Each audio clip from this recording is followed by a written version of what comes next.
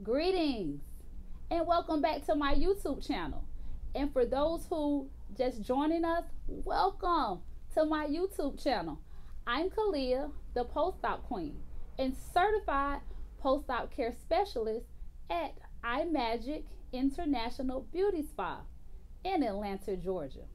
Today we're discussing, now you decide to get cosmetic surgery. What next? So let's get into it. So you finally decided to get cosmetic surgery. Yay! Getting cosmetic surgery is a huge deal. And choosing the best doctor, the best surgeon could be a bit stressful. So I'm going to give you some tips that can help you choose the perfect doctor and to make sure that you have the best results possible. Okay? So let's go. Number one, you must research your surgeons. My suggestion is for you to have at least 4 to 5 surgeons on your list. Okay? You want to make sure that whatever procedure that you get, that surgeon is a specialist that specializes in that particular surgery. For instance, you may have a friend or a cousin that got her a breast augmentation, and her doctor specializes in breast augmentation, but he also does lipo. You may have another doctor that specializes in lipo 360 and BBL, but he does rhinoplasty every now and then. You want to get someone who specializes in that procedure that you want to have. Okay? You also want to make sure that your surgeon is board certified. What is board certified? Glad you asked. Board certified is having satisfied the requirements for board certification. That's very important because you have some dermatologists that can do certain surgical procedures. You may also have a surgeon that works in the hospital that can do certain surgical procedures. You want to make sure that your surgeon is board certified. Okay? Now, you may run across some surgeons that are double board certified. Okay, I'm getting confused. What is double board certified? And does double board certified means better than board certified? I'm glad you asked. Board certified and double board certified, that's all up to you. I suggest to find you a surgeon that is at least board certified and that has great, amazing results. That's all that matters. Double board certified is just like the cherry on top of the sundae. They went through a little bit more rigorous training to go through and get that extra certification. Okay? At the end of the day, you must do your homework. Period. Don't go off what your friend or her cousin or her coworker did. Do your own research so that going into surgery and paying your money, you feel comfortable. Having cosmetic surgery is a life-changing thing. So you want to make sure that it's a great life-changing. Not like, oh my God, why did I get this? I don't like my results. Well, I'm going to have a second revision. No, you want to go in the first time saying that this is my only and my last time, unless you want to get something else done. Okay? In addition, doctors that are double board certified, most of them have hospital admitting practices. That means that they can do your surgery inside of a hospital. Most doctors that are board certified, they have their own facility. Now, some doctors that are double board certified, they work out of their offices. They have their own treatment centers, their own surgery rooms. One is not better or less qualified than the other. It's up to you as what your personal preference is. But once again, beauties, do your research. Do your research, period. Do your homework. Don't go off of what someone else has or on their results, because their results may not look the same on you. Okay? Now, let's use myself as an example. I want to get lipo 360. I'm going to search out the best doctors that perform lipo 360. I want to see clients that look like me. Okay, so let's just say for this video, I'm 175. I'm about 5'9". So I'm not going to continue look at girls that are 5'2", 5'4", 5'6". I want to look at someone who has a make buildup of myself. I want to look for someone who is at least 5'7" and weigh at least 170 pounds, maybe 165 to 200 pounds. I want to look for someone who has the issues that I have. And then I want to see their after results. That is what's going to make me say, you know what? That's the surgeon I'm choosing. So look for someone who has the BMI that you do, the height, the weight, the buildup. That's going to give you a better representation of their work and how your results will turn. Okay, Kalia, here you go with all these terms. What is BMI? Body mass index. That's a big thing to surgeons. That's what they base on if you are eligible to get surgery, if you need to lose weight, or if this is just not for you right now. Some of my beauties have to lose weight before they have surgery, and that's fine. You want a surgeon to be upfront with you and not sugarcoat things. Number one, you'll have better results if you go in and you lose weight. And number two, it's a health issue.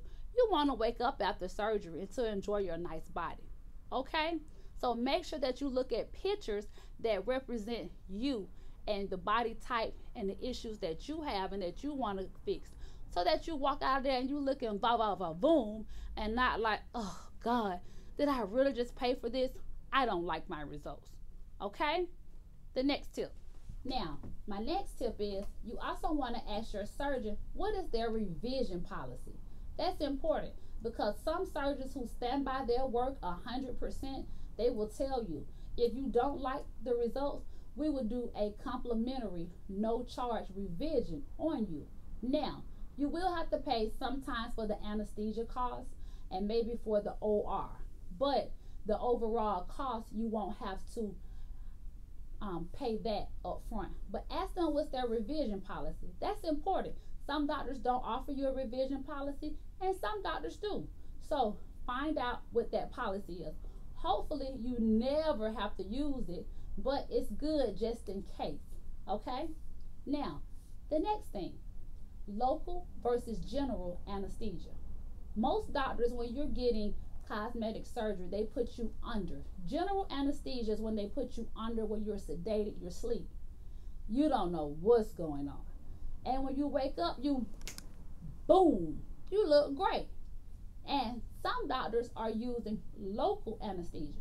They're doing your surgery, and while they're doing it, you're up, you're awake, you're conscious of what's going on. Some doctors even have you to stand up, turn around, look at your butt and say, do you like it?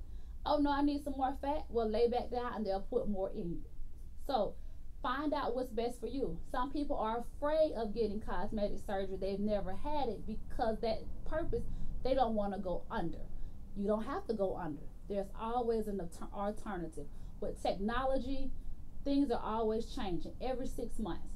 So you have local and you have general.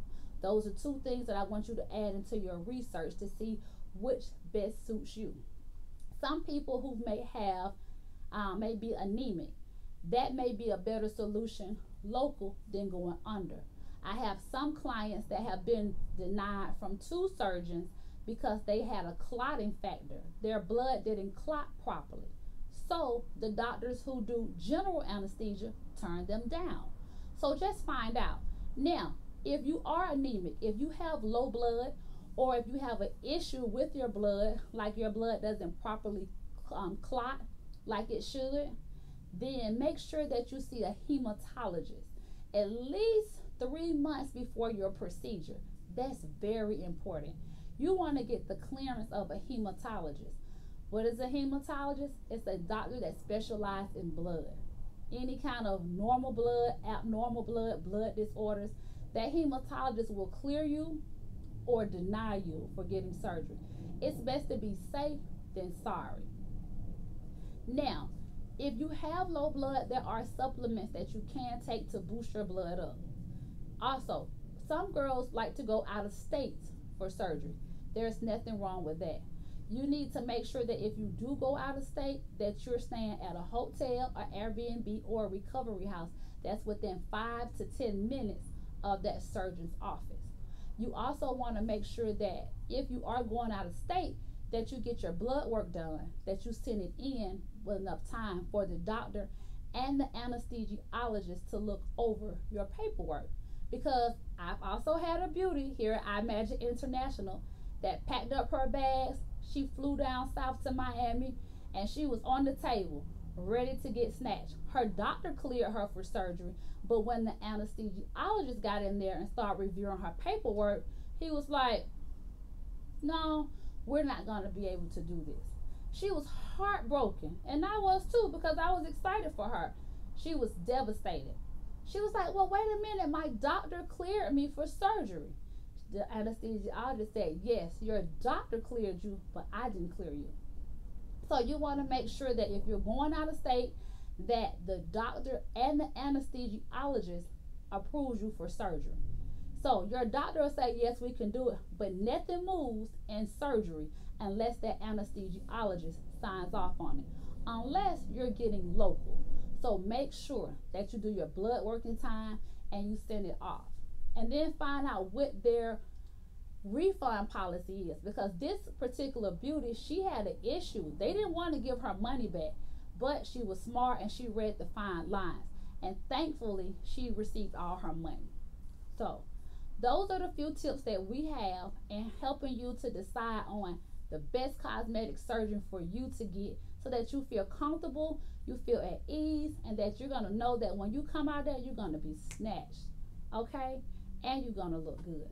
Another tip that I would give you is, if you can, plan for your procedure in the fall or the winter months, so that you'll have time to do your post-op care and get that nice hot spring summer bod, because you're going to have to wear the faja. The faja is, some people say it's uncomfortable and it's hot, but if you have to wear it, you need to do it in the fall and the summer months.